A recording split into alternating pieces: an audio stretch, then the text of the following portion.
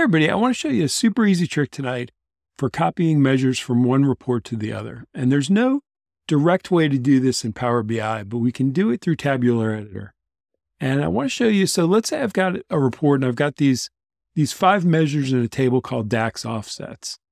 And I've got a second report that I want to copy that into a table that's also named DAX Offsets. And so I don't have that in my report now. But what I can do is I can create a blank measure table. And let's just hit enter data and create this table here, DAX Offsets.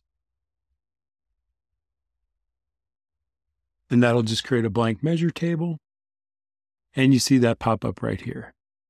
And we can take a look and see that it is in fact empty, but for that column 1 that gets created. So now what we want to do is we want to pop into Tabular Editor. And I like working in Tabular Editor 3, but this will also work equally well in the free version. And so what we've got here is if we pop this open, here's our source report and here's our target report.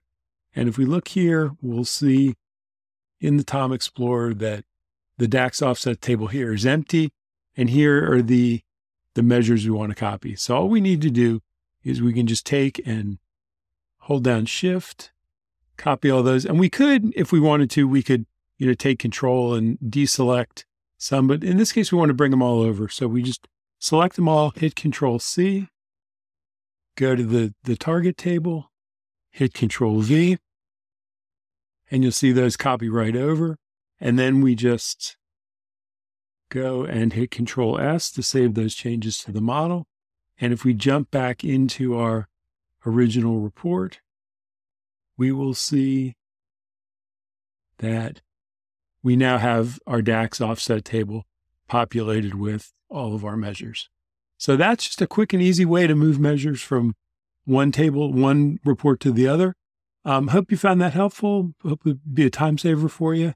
As always, thanks for watching, and I'll see you in the next video. Hey everyone, thanks for tuning in to Enterprise DNA TV. If you enjoyed the content covered in this particular tutorial, please throw the video a like. It really helps us and we really appreciate it. Also, don't forget to subscribe to the Enterprise DNA TV channel. We have a huge amount of content coming out all the time from myself and a range of content creators, all dedicated to improving the way that you use Power BI and the Power Platform. Lastly, check out Enterprise DNA's website. Plenty of resources and further learning that you can access very easily. All the best. Take care.